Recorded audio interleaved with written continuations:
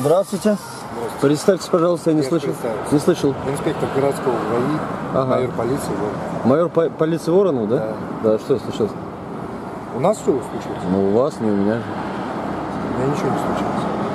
Ну, вы ко мне обратились. Ну, значит, у вас какая цель вы преследуете? Нет, никакой цели нет. А что ко мне подходите тогда?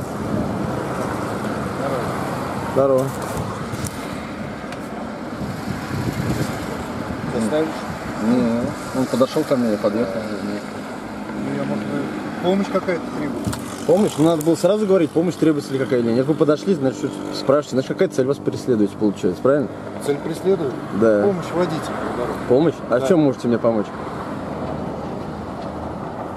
Всем свои компетенции, всем чем могу. Всем чем что? Я говорил четко и громко. Я не слышу вас, вы там бубните, я просто не слышу, там ветер еще дует. Бубните? Да. Я не бубню, я нормально говорю. Ну, мне не слышно просто.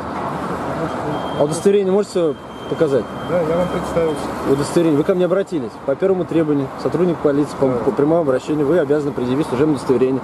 186 приказ, пункт 20, правильно? Закон о полиции. Ну вот, знаете, видите. Не нужно же переспрашивать. Че? Ничего. Я все хорошо, внятно говорю. И я тоже внятно говорю. Не, вы изначально невнятно говорили, поэтому я вам сделал замечание. Я внятно очень говорю. Угу. Воронов Олег Николаевич, должность инспектор дорожно-патрульной службы. Да. Ага, все хорошо. Вопросов больше нет, Воронов? Нет, у меня больше нет к вам вопросов. Все. У вас есть вопросы? У меня к вам вопросов и не было изначально. Счастливо. Да я всегда буду продолжать.